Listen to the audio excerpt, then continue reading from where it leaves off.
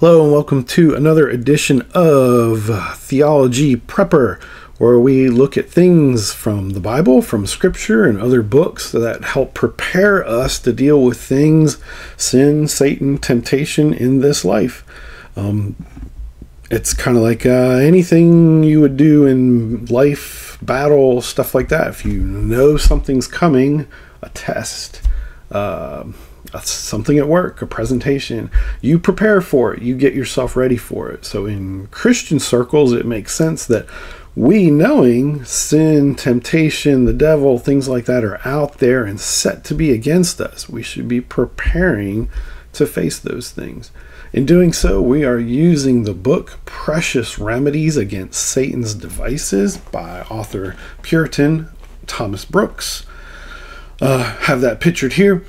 And in this book, he breaks things down for us as to what we face. And we're currently in a section dealing with facing opposition or problems, whatever you want to call it, sins, temptations that would hinder us from our Christian duties, our Christian service. So going to church, prayer, reading the Bible, doing what's right, things like that. Our Christian service, even to one another, showing honor and glory unto one another, helping one another. So in this section, he talks about, or he mentions for us, the problem of by casting in vain thoughts while the soul is seeking God or waiting on God. So what is he getting at there? Well, in our Christian duties, in our Christian service, we may be waiting on God for an answer to prayer. We may be in the middle of something where other thoughts start to creep in, right? You know, we get distracted in our thinking sometimes. You ever try to think of something long term, meditations on Scripture, things like that, and then all of a sudden all these things start to bombard your thoughts, and next thing you know, you're off on a rabbit trail, or maybe even just your prayer time or Bible study time. You're thinking of a passage, you're working through a passage, you're praying through something, and another thought comes at you, and you start going off on these tangents, or maybe even start thinking about unholy things. And so Thomas Brooks gives us some remedies. Going to go through these rather quick. There's 7, but they're simple, they're direct, they're to the point. And so he tells us our remedies, or for the remedies, we should consider first, the God with whom we have to do is great, holy, majestic, and glorious. So when you start entertaining certain temptations for your mind to wander or other thoughts to creep in that maybe aren't so pure and holy, think of who you're talking to. Think of who you're working with at that point in time, who's around you. You know, God Almighty, creator of heaven and earth, the one who has saved you, given up his only begotten Son for your sake, nailing your sins in his Son's cross, that you might be saved. Reflect on how glorious God is in that, does he have your full attention? Does he have your full respect, honor, and glory at the moments and times that you're praying to him, thinking about him, fasting maybe, and wanting a response of some sort from God? Is the true God at the center of who you're dealing with? You know, calling attention to who God is in our thoughts will help focus our thoughts on what it is we're asking of him or looking to him for. 2, despite wandering thoughts, it is needful to be resolute in religious service. So it's a very simple point. So even if your thoughts are wandering, even if you're not sure, maybe you don't have a warm fuzzy about what you're doing, or going to church that day, or helping a friend in need, especially a Christian friend, maybe even in Sunday school or something like that. You hear about a need and you feel like, well, maybe I should help them. Maybe I should. Our religious duty is to do these things. That's why it's a duty at times.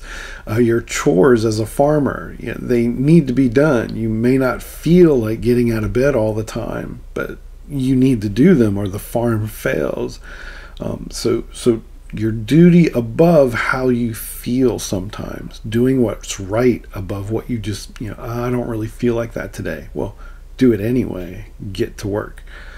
3, vain and trifling thoughts that Satan casts into our souls are not sins if they are abhorred, resisted, and disclaimed. So as those things, those thoughts, those ideas, the things from the past, whatever come at you, just be ready for them, shield yourself, cast them away, refocus and reorient your mind back on things above, back on things of the Spirit. They're not sins when they're just temptations. When you start entertaining it and playing with it, then that's where you start to go from temptation into sins of the mind, sins of omission, things like that. 4th, watch against, resist, and lamenting sinful thoughts and evidences grace and sincerity of our hearts.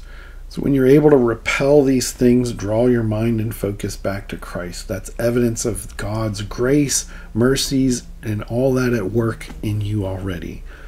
So then be like, oh my gosh, I'm having these thoughts again.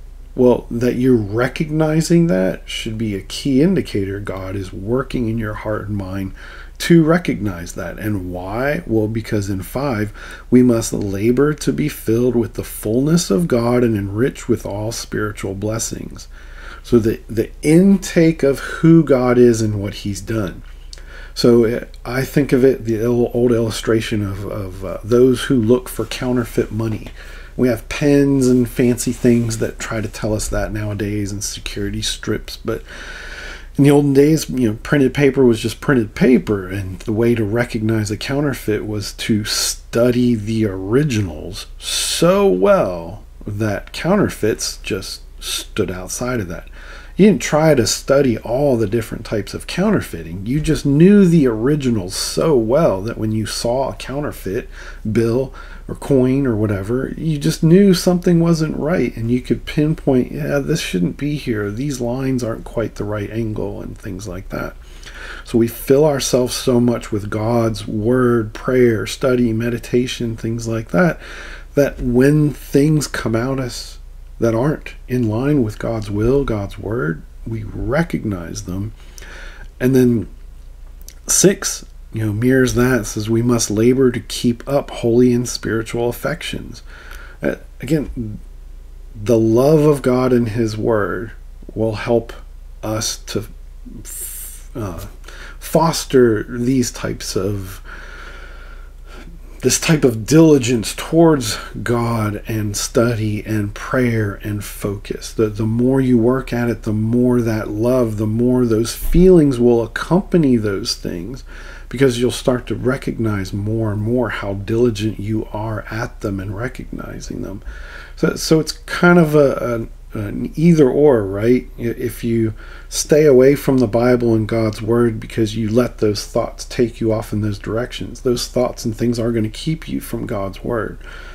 Or the opposite, the more you just push that stuff off and stay in God's word, you'll be able to push off that stuff more and more because you're so focused on God and his word and his will and the things that are pleasing unto him. So one of those two things is going to take over in you, and there'll always be the tension to be between the two.